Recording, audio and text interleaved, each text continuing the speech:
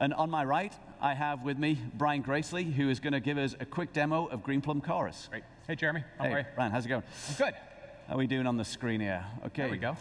Well, wait a minute. This looks nothing like Facebook. No, this is not Facebook. So, as we learned this week, the world is finally realizing that flash storage is really important in order to drive your business. Now, in this demonstration, Great Clip's biggest competitor, Great Snips, came to us and they said, we can't let them get ahead of us, right? And so they're one of our early customers using Project X, XtremIO.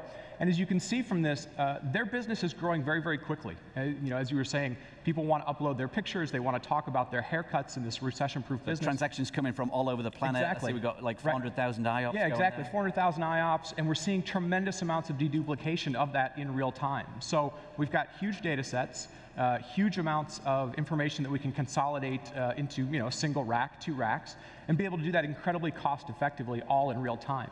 Okay, and so we've got the right infrastructure. Yep, absolutely. All right, and so this I recognize. This must be this is the Facebook interface that you're used to. Now, the difference is, we've got here on this part of the screen, we've got where our conversations are happening. But over here, like you talked about, this is all built around data, right? So Facebook, we're going to collaborate around things that cost us money, our kids, our hobbies, and things like that. In this case, we're going to collaborate around things that make us money or save us money. So whether we're talking about Oracle, applications and data sets, and again, we can drill right down into these just like we typically would in any Oracle environment. We want to drill all the way down to this. We want to be able to create charts out of it. But more importantly, throughout this drilling down into the data, we can see over here, we've got social conversations happening. So these aren't just data scientists having these conversations. These are product managers, these are marketing managers, this is the CIO, this is the CEO. So this is obviously the data model, right. And then everyone who's on the data science team can chime in and say, hey, this is wrong, I like this, what about this column, I need one of these. Absolutely, absolutely. So now, let's take a look at this in more of what we think is kind of the way we work, right? Because big data is about data, but it's really about solving business problems, right? So in this case, we've got one of our marketing managers, Ellie, asking a really broad question. Are we ready for the next couple of quarters? So wait a minute, we've got the marketing people talking on the same system as the technical people are on. Absolutely. Okay. Absolutely.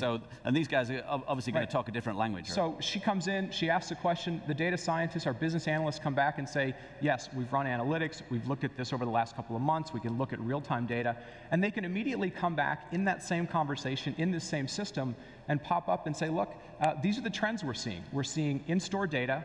We can correlate that and map that against Twitter trends for things that are important about what's going to drive your fashion decisions. So the cuts, that's our structured data. That's our records of how many haircuts have taken place in the store, and then this is the unstructured data laid on top. Absolutely, and so we can see, they need to be planning for the things that are going to be driving music around shows like The Voice. They're going to be looking at haircut styles like Princess Kate's wearing. So those types of things they can get immediately. Now, so we've got the right infrastructure in place. We've got the right way to collaborate in place. But we've determined our trends. Yeah, exactly. But let's look at how this is going to affect you as an end user, right? Because that's the most important piece. We want to be able to get to what you're at. So we help them build an iPhone application.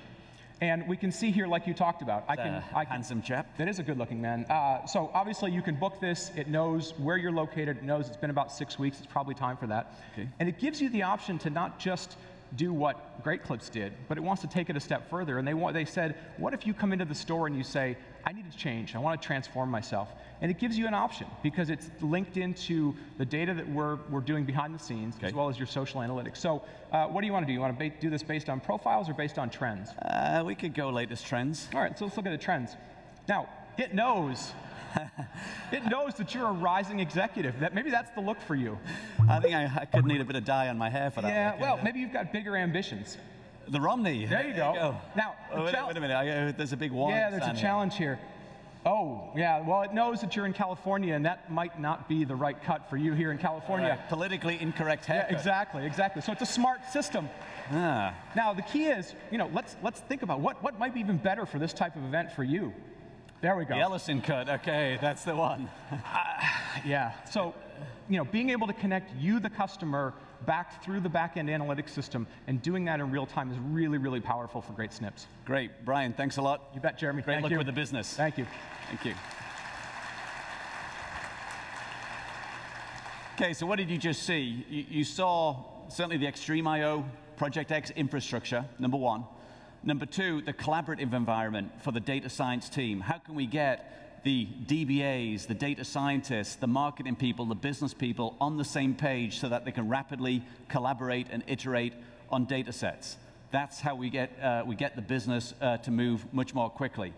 Once we've correlated the structured and unstructured data, we can make a set of recommendations which is going to enhance the business opportunity, in this case, for great SNPs. Okay, so wrapping up here, what did you hear? First of all, goal number one, and you guys see this every day, we want to continue to drive down operational cost. We believe in a world where you've got pools of storage and server of network that's virtualized. It can run your database applications, absolutely, but it can run any kind of application. And as you've seen throughout a number of the talk tracks during the session, the real magic here is in the software. We believe in industry standard, often at times commodity components that are orchestrated and managed by software.